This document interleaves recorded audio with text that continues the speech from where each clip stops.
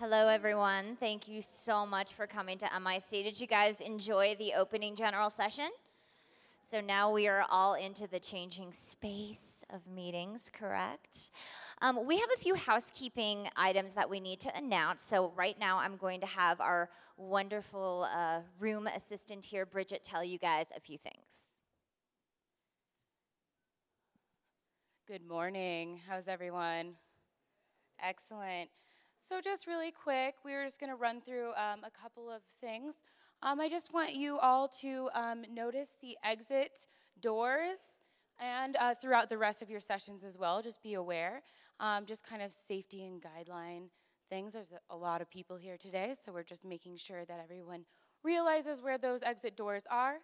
These ones over here on this side are going to be the exit to kind of the back hallways, and then over here, as you know, is the main hallways. So just follow those out if, you know, in case of any emergency. And that's basically what I'm here for. So if you have any direction or if anyone needs anything, just go ahead and, my name is Bridget, and I'll go ahead and guide you through that. With that, we can go ahead and continue our session. So please enjoy. Wonderful. And right now, I do want to bring up Ms. Joan Tezak from the Colorado Society of Association Executives. JT is the executive director, and she has just some other announcements that she would like to make. So thanks, JT. I just want to say thank you to all of you for being here today, and also to all of our panelists and for the team that has put iSummit together for us. I think this is one of the most critical areas for the continuing future of our associations and our business. So I look forward to learning with all of you today. So again, thank you so much for putting this together. Thank you, JT. My name is Kelly Kucera, and I am a sales executive at Image Audiovisuals. And today we're going to talk about options in technology. We actually have labeled this session from mild to wild, so we are going to cover the basics and give you a little bit of information on the wilder side of things. But just from a quick poll in the audience, who here is a meeting planner that plans AV? So we have quite a few. I actually misspoke. How many of you like to plan AV? Oh, okay. That changes the dynamic just a bit, doesn't it? Well, that's why we're here today. We're going to talk about technology. Technology, in the simplest definition, technology refers to the practical application of knowledge, especially in a particular area. But I have a feeling to most of you here, technology refers to dollar signs, it refers to headaches, and it also refers to fear. Fear of the unknown, right? Well, something like this, for instance. Anybody know what this is? Right? Anyone? Anyone? It's a rigging plot. Yikes. This actually happens to be the rigging plot from the general session downstairs that you all were just, that you all actually attended. And in this rigging plot, you know, if you were at the session, that there's quite a bit of technology down there. It's a complicated diagram because it does show rigging plots, or it shows rigging points, it also shows power, and all of these things. But really and truly, I put this up here because it's emblematic of why most of you shudder when you hear the word technology, and more to the point, the letters A and V put together. So today, we are going to tackle some of the basics, and because it is a hard question. If somebody asks you what is a must-have at an event, there's a lot of different answers that could go for. Obviously, it's going to depend on the reason you are meeting. It's going to depend on your audience of your session. And I know that you all will find this really tough to believe, but it depends on your budget. It does. So today, our goal is to tackle some of the basics and give you all some guidelines to live by as you go forward in planning your next event. Joining us today on the panel is Dave Jensen, a resident pioneer of Denver, who began his video philosophy very simply. He said, "Why can't I turn a live event into a television show?" And he really represents the wilder side of our panel today because he does things with live events that many of you have probably only witnessed on television and also movies or sports centers, things of that nature. Joining him is also David Mueller, a pioneer in and of himself, who 25 years ago started Image Audiovisuals. And now he personifies a business that has a foothold as one of the most respected audiovisual houses in Denver and nationwide. Not just audio and video and lighting, Image has now embarked to diversify the business to add a division building customized event apps. You actually are using one. Our mobile event app for MIC today is part of Image Audiovisuals. And also we have a division that is setting up digital speaker ready rooms. We also have Dan Song from C3 Wireless. Dan is here to illuminate new paths where often some of you have been stymied by the cost of in-house internet and those types of services that sometimes can put a hindrance on your budgets. Joining and finally rounding out our panel is Ms. Amy Drotar. Amy's home base is Polycom, but she brings a wealth of knowledge and experience as a corporate meeting planner over the years. She also is from Polycom, which is a venerable world leader in teleconferencing and video conferencing products. So she is going to bring us the planner perspective on our panel today. So let's get started putting him on the hot seat. I do want to let you all know that this is an interactive discussion, the active part being all of you. So we do have a Twitter hashtag, and it is scrolling on the video monitors that you have on the side of the stage. Hashtag iSummit2013. Please tweet your questions, and our social media gatekeeper, Daniela Nillen, who is sitting right here, will read them off to us. Also, I'm old school. Raise your hand. That works too. I can do that. So let's get started. Mr. Mueller. Yes, ma'am. There seems to be an exorbitant amount of choices out there as to what one needs to produce an event. Is there any formula that you can use to get started?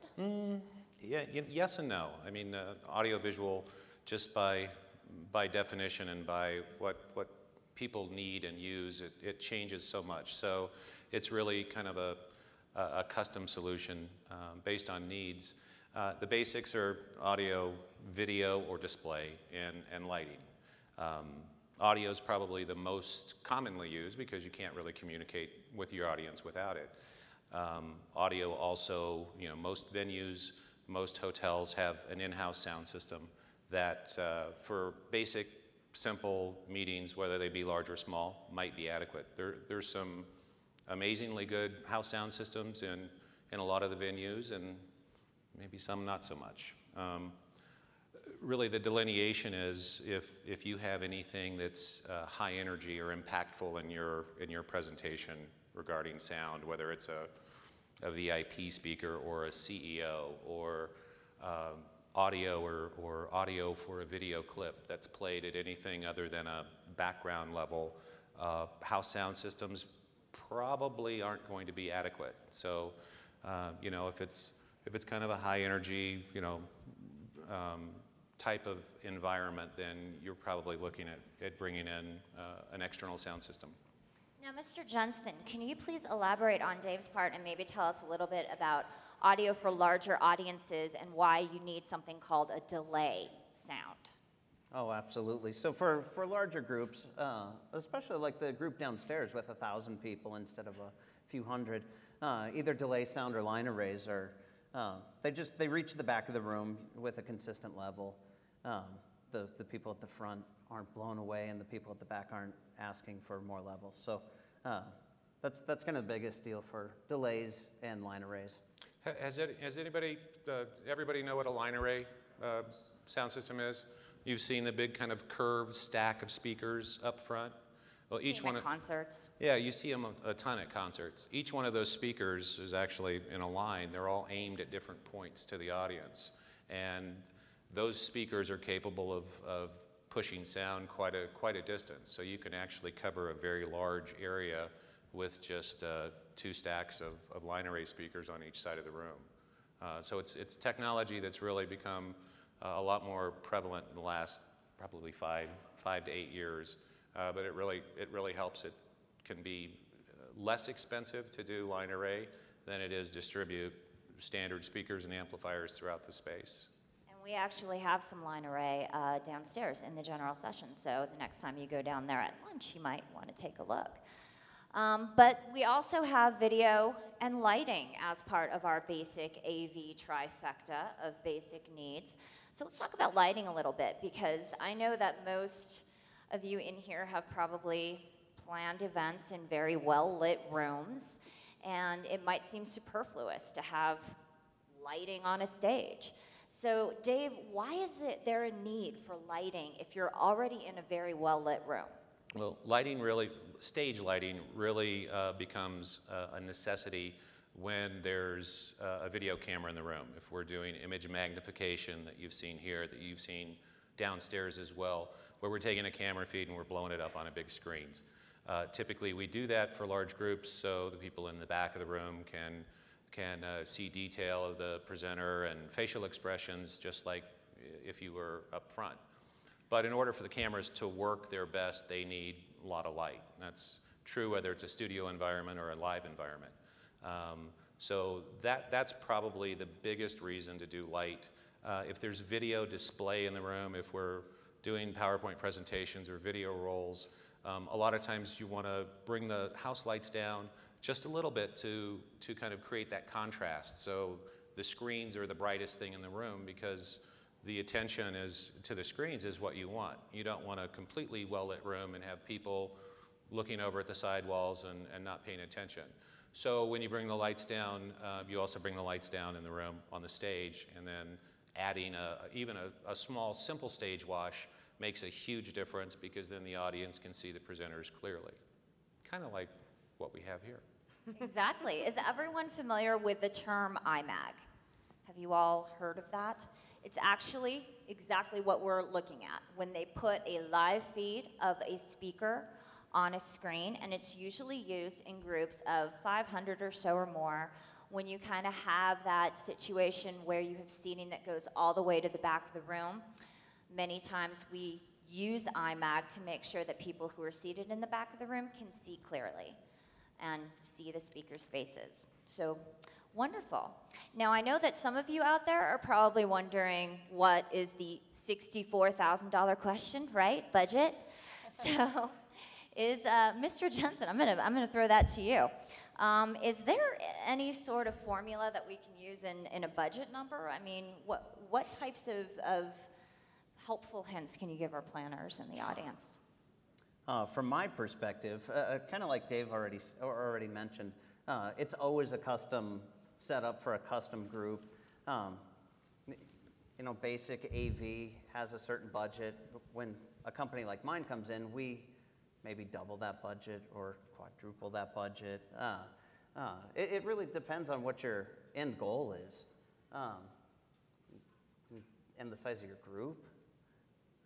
And you know, I guess the one area in AV that is, you know, kind of budgetable, it would be the smaller sets, breakout sessions and things like that, because it's kind of the same equipment in every room, so we can get to that fairly easily and fairly quickly. But when we're talking about any type of general session or a main session, you know, it depends on so many different factors. Labor's one, you know, the number of wireless mics that might be there. It's so hard to kind of put a finger on it and say it costs this, because everybody's needs are slightly different. although we do see many venues and many hotels that do offer price lists for the smaller bits of items, things like LCD projectors or tripod screens, those types of budgetable items that we do have. I think one of the most misunderstood areas of audiovisual is probably labor. So, Mr. Johnson, can you talk a little bit about labor? Labor definitely is misunderstood. We have events on, say the ballroom downstairs. If we walk in with 15 or 20 hands to put that ballroom together, some corporate clients say, oh my gosh, 15 people, that's crazy. Where some agencies, like ad agencies, will say, are you sure you can get it done with just 15 people? So labor is really misunderstood, and the time it takes to put things in, that ballroom downstairs didn't come together in 2 or 3 hours. It took all day, or maybe even a day and a half. And I think it becomes very attractive when you are signing a contract, or, for the planners that we do have, when you're faced with the question of, do I contract for an additional day just to cover setup, or do I rent it the day of and kind of, not have that full day ahead of time?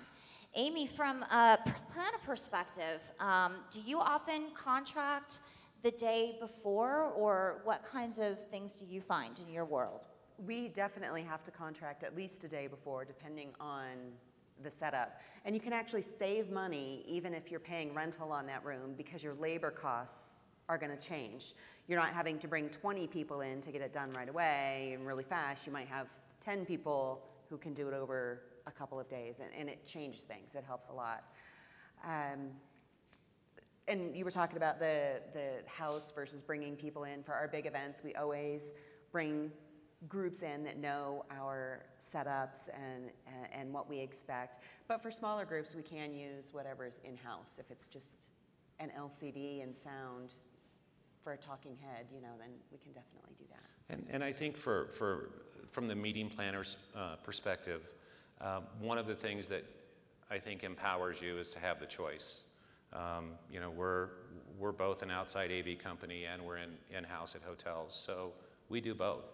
And there's some phenomenally good AV companies that are in hotels, and maybe some not so much. One of the things that I know Amy and I have talked about, and Dave as well, is a lot of hotels, or some hotels, not a lot, are trying to write into your contract that specifies that you use the in-house AV provider.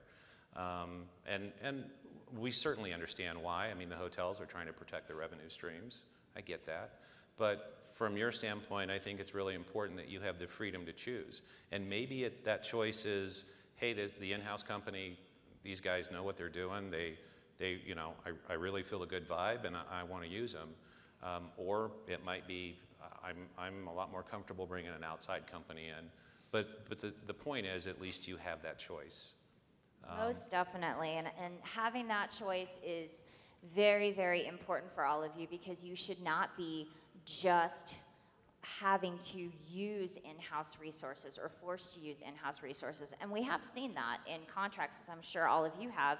When you go to sign your agreements, oftentimes you see clauses in there that are like that. So that's a very, very good point. But also for our suppliers in the audience, I know back to the breakout discussion, sometimes you cannot sell somebody space because of something called the rooms to space ratio. And basically what Amy was talking about I love to plan and have a day ahead of time to set up. Well, in the real world, rooms to space ratio basically means that the space that you can be contracted is officially correlated to the room block that you pick up. So if you have a certain amount of rooms that you are holding, that kind of designates the amount of space that you are able to have. And in this industry, we have things that we lovingly refer to as space hogs. How many of you have heard of space hogs? How many of you have been accused of being space hogs? Oh, I see. Somebody on our panel is a space hog. Amy, you want to talk a little bit about that? We are definitely space hogs with some of our larger programs. And the key to getting what you need is to book way ahead and to be flexible with your dates, your patterns, those types of things, and to try and find a win-win with the venue and the hotels so that both of you are happy with what you have. We might throw in extra meals that the staff is going to be there anyway. Instead of going off-site, we'll have an on-site meal, something like that, that helps their revenue stream. And the other thing is to take the entire value of the event to them. That you're going to say that, you know, we have a lot of pre and post. We have a ton of people that drink all hours of the night in the bar. All of those are revenue streams that can help make up for us being space hogs. Very interesting. Now, how many of you guys out there have had this happen where you may not be in a situation where you're not given enough space? Or that, how many of you have planned by capacity chart? Yeah, I see a few of you out there. Does anybody know what the 20% rule is on capacity charts? No one? Well, those capacity charts are really, really helpful. And they do help you plan for things like classroom, maximizing the most space out of a room, theater seating, all of those types of configurations. The one drawback to a capacity chart is that it does give you numbers that are wall to wall. So it does not take into any sort of specifications for staging, like we have here. Doesn't give you tables or, you know, any sort of tech areas, budget buffet tables or anything of that nature. So a good rule of thumb is you take your capacity chart and you subtract that by 20%, and that will usually give you a much better interpretation of how many people that you can fit into a room. Very. And I think it's really important to, you know, if you have an AV supplier, include them early on in that planning process before you contract space. A lot of times they'll, you know, we can see things that, or notice things that maybe aren't, you know, right off the top with you guys that might impact or be a challenge for how you might want to set the room. Doing a two-scale drawing showing, hey, this, you guys want 200 people in the audience, 2 per 6, rear projection, 2 screens. You know, we can build that all in and actually show you that, yes, this is going to fit. No, or this will fit, but it's really, really tight. But at least you have some options before you contract that space, because it's a whole lot harder to undo the contract and try and get more space after you're in contract. Now, Amy, do you bring your audiovisual providers with you on site tours from the very get-go? For our larger programs, we definitely do. They are part of our site visits. Our production company, our event company, and also our network providers all come and look at what's available at the property to determine what we're going to need to add in. They look at stuff like rig points and stuff. I don't even notice that stuff when I go into a room. So thank God that they're there to look at it and tell me right off, oh, their closet for the internet doesn't have this and that, and it helps determine the budget very early on and know what we need to negotiate with the hotel beforehand. It's always fun to bring somebody like Dave Jensen on site to talk 208 three-phase drops, turtle boxes. Like, huh, really? Interesting, right? Gotta have turtles. Gotta have turtles. But that does bring up a very good point. Involving your audiovisual provider from the beginning really can help you, because obviously we're going to be the experts to walk into the room and be able to say, you know what, it's too small. With what you're going to need and how you're going to need to approach your audience and get your message across at your meeting, this room is not going to work. So I know that, Dave, you often accompany, as I do in my travels, with your clients as well, do you not? Absolutely. This room, for example, if I came on this site visit and someone said, I just want to have 2 sections of this meeting space, all my tables are going to fit with plenty of room for fire exits and all that, I would point out there's a front of house table that takes up a quarter of one room, a camerizer, a stage, a screen, you know, and we would have doubled the size of this room almost, just with AV, and fairly basic AV. You know, another thing, Kelly, that comes into play sometimes is you'll see a capacity chart. It'll show that there's 18-foot ceilings in the room. So you're like, well, I need to have, you know, 16-foot wide by 12-foot high screens because I have a big audience. But what you don't take into account is maybe there's a chandelier. There's 8 chandeliers in the space that hang down 7 feet. So you really don't have 18 feet of ceiling height. You've really got 11 clear. So you know, that's one of the things. It's probably the biggest thing that impacts how big of a screen that we can put in. You know, one is how much room we have to throw the image from the projector to the screen. and the other is how much height we have, because that probably more than anything else determines how large of a screen that we can place. Very much so, and that also brings up a great point about diagrams. Can we put up the rigging plot once again, just for a brief moment for everyone? Now, this is a great, useful tool, but to those of you that are sitting here, how are you going to really be able to visualize what your set is going to look like? We can start with an empty room, a picture of an empty room, and then we can, with a little bit of magic on the wilder side of things, we can use a program to really conceptualize your set. So we can turn one room from empty into a possibility, and then into actual, once everything is conceptualized. So these tools are really, really becoming helpful, especially when you have people who are maybe not the best at visualizing things. Here's a picture of the Colorado Convention Center area where we have the App Central booth. Hopefully you all got the app. These are just blank pictures. Myself and one of my colleagues took these, and then we came up with a booth design to conceptualize it. So we got these renderings, and you have all seen the App Central booth, and you know that it's probably pretty similar to this. So these programs and these audiovisual companies are really starting to get more active in using these types of applications to really design the sets for their customers. And Dave, I know that you have had a lot of experience in this as well. Can you tell us a little bit about what you have done? Jensen, sorry. Too many Daves. I think we both do this. We do. It's a great selling point for you, too, to go to your client and say, this is really what I want to do. Here's how I'm going to spend your money. To be able to take an image like, you know, and 2 weeks, a month, 2 months before an event, say, this is what it's going to look like. It helps your client as much as it helps you. So it helps us sell, it helps you sell, helps everybody get on the same page. And it can be incredibly realistic down to the exact wall coverings and the carpet. You know, we can replicate that in the 3D fly-through that we present to you, that you would present to the client. So it can be incredibly photorealistic. And this is becoming a very, very big part of production business, is really trying to get into the conceptualization of the sets, because for you all, we heard you. We know that a diagram with a few tables and chairs really isn't enough anymore. So we are expanding our horizons out to really, really use these types of renderings to give you guys a better idea and also better options out there.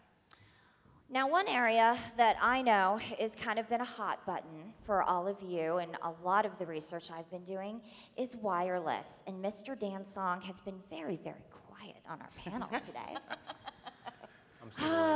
So, Dan Song, why on earth is internet so pricey? Well, I'm going to quote my mentor, first of all. He took a survey amongst a broad demographic of hotel guests, and he concluded that people would rather have wireless and give up a cup of coffee or a hot shower. Now, personally, I'm not sure about the hot shower.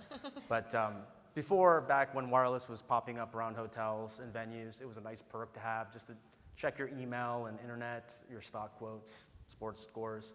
But now it's a key component, and I would even say a necessity for meetings and events for them to conduct business.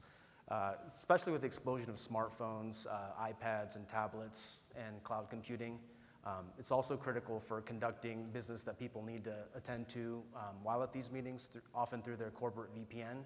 So there's a lot of bandwidth needs, and most hotels and venues recognize this, and so they see this as a revenue stream, but also a way to recoup their investment in their IT infrastructure and pass along costs from their communication provider to the end user.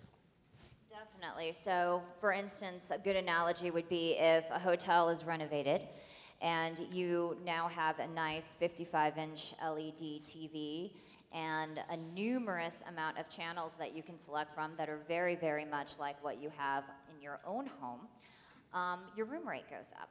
So that fluctuates with that type of renovation. So we see the same thing in internet and in wireless. Now, how many of you guys out there have internet at your meeting or have a desire for internet at your meeting? Pretty much the whole room. How many of you think that internet is super cheap? Right? It's really, really an unfortunate hindrance on a lot of people's budgets. So Dan, are there any other ways that maybe you can curb the costs, or maybe some other resources you can talk about? Yeah, Kelly, there are ways to curb internet costs. Most hotels and venues that my company works with, they do charge a standard rate for a network drop, or they charge a standard rate for wireless per device. But there's a lot of variables, and what hotels charge, it's across the board from my experience. So if you're on a shoestring budget, well, you can bring in a company like us, and we look at what your network needs are based on what you want to use the network for. Let's see how many users and meeting rooms you want covered, and we'll see if we can save you money or if the hotel is a better way to go. So now, for small groups of users, up to 5 users, the cheapest option is a solution like MiFi from Verizon. It's basically like a little wireless router that you can plug in, and up to 5 users can connect to your internet. You can also use your personal smartphone or an iPad and use a technology called tethering and use that as a hotspot. And again, that's good for up to about 5 users. So that's really for like a production room or just a small meeting room space. So that's not really practical probably for you guys. So on the higher end of number of users, let's say 25 users, you can use something called a cradle point router. That's very similar to the MiFi, except it can handle more users and it's got more options to configure things, personalize it. So, and finally, our company offers a solution called CloudLink Mobile, and that can support up to 50 users per meeting room. And that's still not too expensive of a solution. And again, it all depends on what the hotel charges, and we can compare what the costs are. Sometimes we can save you guys money, sometimes we can't. And most of these solutions, in fact, all of these solutions that I just talked about now operate through the cellular network of Verizon or AT&T. And they use a SIM card, or what people often refer to as an air card. And depending on where you're located, geography, signals, and the signal strength, your data speeds can vary from 1 megabit per second to about 12 megabits per second. So on the higher end, 12 megabits per second, you can actually use that for internet and some video. 1 megabit per second, you really can't do much except for just check your email and browse the web. Now, does price fluctuate with bandwidth? It does. Most of these carriers, they charge you a flat fee of $50 a month or so for about 5 gigabytes of bandwidth. Now, if you go over that amount, it can cost you significantly more, so you have to be careful. 5 gigabits is the equivalent of downloading 3 movies from iTunes, so it can get chewed up pretty quickly. So what about for instance, if we have trade shows or somebody who holds a trade show in here that you want to provide internet for on a trade show floor of, say, 150 exhibitors? What is the megabyte bandwidth that I would need in order to make that happen? Again, Kelly, it depends on what you're using the network for, but typically 5 megabits per second would be sufficient for 150 users, as long as they're not all concurrently using it and not downloading a lot of big apps or files at the same time. And I think we've all seen how Wi-Fi is interrupted sometimes if there are a lot of users in the room on at the same time. Sometimes it's not as strong, the signal strength varies. And we do see that, definitely so. So let's say, since you did bring up the wilder side of your company, Dan, let's say I have 1,000 people in an audience and I want to demo a new product, and my new product is a website. So all 1,000 people in the audience will need to be on the internet at the same time, and I will need to have a continuous connection. What's the price point of, say, bringing in somebody like that, like yourself? Well, for 1,000 people, and we've done 1,000 users, actually we've done up to 4,000 users. The cost can vary widely, again, based on what their network needs are and what they're using it for. The cost ranged anywhere from $10,000 to about $100,000 But for what you're describing in your situation, it would probably be on the lower end for basic wireless connectivity, about 10,000. We bring in all of our equipment, routers, switches, wireless access points. And of course, we have to justify if it's going to save our clients money or if they can go a cheaper route and use the hotel's wireless. So, but we do add value bringing in our own equipment because we can monitor and control the network, whereas the hotel, sometimes they're off-site, they're not even at the property itself. So we do provide value in that, and there's some justification for our costs. And I do know that some of the smart devices that are available today, the tablets, iPads, iPhones, things of those natures, they actually do have a built-in hotspot or something that can turn it into a wireless device, and sometimes you could connect that to 5 other users in the room. So there are some definite options out there for wireless. And now that we see hybrid meetings really becoming active and webinars as a way to reach people and educate the masses, the need for internet is getting to be a lot more prevalent.